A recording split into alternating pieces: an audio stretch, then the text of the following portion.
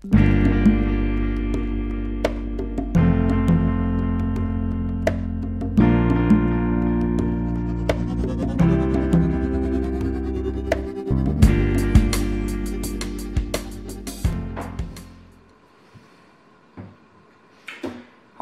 I'm back. Well, the Mini B is finished. She's covered. I've got two servos installed, which I'm going to go through in a moment. So I'm going to go through servos, radio installation, and we're going to make the little power pod that sits on top, and just discuss a few options with that. So with further ado, let's crack on. Right, okay, so the first thing is servos. Let me just show you what I have used. I got these from Robot Birds. I've got no, like Angel Wings, I have absolutely no link to either of these companies. That's their Jennings.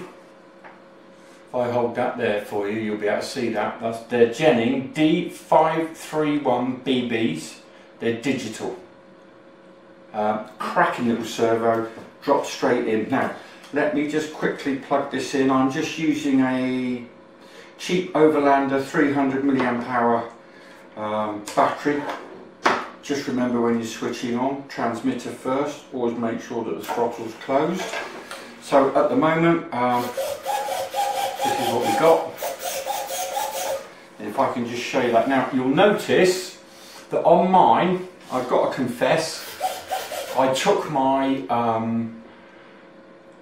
balsa wood push rods out and went to carbon. That's purely because I'm 6'3" and I got massive hands and I found it complete faff trying to get it in.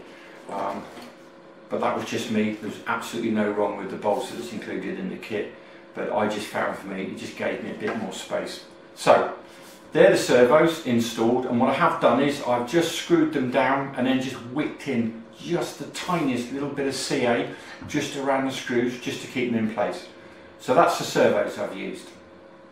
Okay, so we've just gone through the servos, and what I'm going to do is I'm going to sort of skip and then flip back. So I think the next thing we're going to talk about is the power pod for the B, and this is what you're going to need in out of your kit to build it. It's fairly simple. So what we need to do is we've got these two plates here, which literally fall out because the laser cutting is so good. I'm just going to give those a little gentle lick just to get rid of any of the laser tags. Now, there you go. So it's fairly explanatory, to be honest with you, but I have had somebody ask me just to demonstrate. So the idea is that we are going to add that to that, like so. Then the next step is we are going to add the motor mount onto there, like so, and it's important to make sure that these fit on with the little lugs. Now what I would also suggest is that we might need a little bit of easing just to get those to fit. Now, because it was just easier to do it before you start, my advice is I would actually put the side pieces on first and get this all sorted and glued, like so, because that's just going to make it easier to handle. And then you've got your motor mount to go on here, like so. It's just easier to handle than having the plate. So my advice is I put this together just like I've done, and then when you've got that all done, then this is from hobbyrc.co.uk, and there will be a link here. This is an Emax Eco 1106. It's 450 kV motor, and that is about to go on there, like so. Then the next thing we're going to need is we've got a prop which is going to pop on there like so, and you'll see that it's the twin screwed, and the prop is also from hobbyrc.co.uk, and that's the High Q Prop T3x2 bi-blade propeller. You can get them in different colours, so there's that. So we're going to add that to that, and then the other thing we're going to need is speed controller.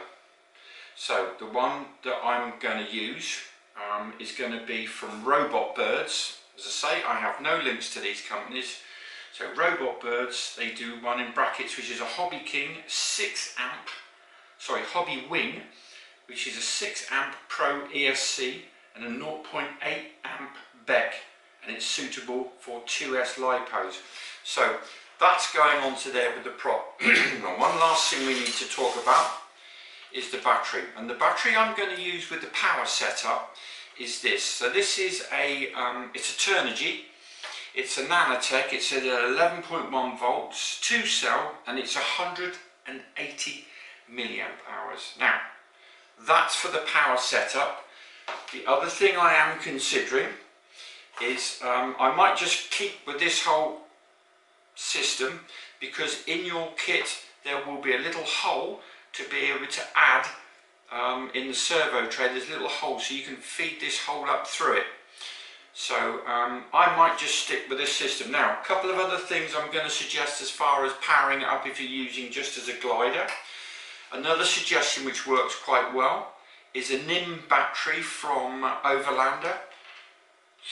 Sorry, nickel metal hydride battery. It's 300 milliamp hour. So these are half AAA cells. That seems to work quite well. And one other which is a personal favourite of mine, because they last for absolutely yonks. Now, that's a standard receiver battery. This is a Nanotech. It's 1000cc, 3.7 volt, and I have no trouble running this through my Futaba receivers, and it will go for absolutely yonks. So there's that version, and also, so that's from Hobby King, and this one's from Hobby King, which is exactly the same, but this is 650 milliamp hour, 3.7 volt. So they all work in combo, but I won't be using these for power. I would imagine, as long as you don't rag it, this is going to last for absolutely months anyway, particularly using it just on a slope, as a slope soarer. Now, my plan for installing the gear, what I'm going to do is I am going to just add my battery. Little tip here with the battery hinge, the door hinge, make sure that the door hinge hinges from the front, not the back, because if the wind gets underneath it, it's going to work like a massive air brake. All I intend to do is I'm going to cut myself a little bit of EPS foam. I'm just going to drop that down inside and then be able to sit my battery. So I'm going to, got a little bit of foam, I'm going to sit in there, and I'm going to just sit my battery on there with the receiver, and then right, so there we go. I finished the pod, the prop's on. I've just quickly set up the gear, and plenty of power, more than enough power for this. So that's my Mini B done. I hope you enjoyed the build. I definitely did. I'm looking forward to Angel Wing Designs next project. As I say, I have no financial links to that company whatsoever. I just got the balsa building bug during lockdown, and I really enjoy making the videos. So if you enjoy the videos, please subscribe. I'm not going to pester people about that. You'll either get it or you won't. But thank you for those who have subscribed, and all I can tell you is when the weather does get better, I have some major flying projects to do, and also some fairly large build projects to do as well. So see you in the next video.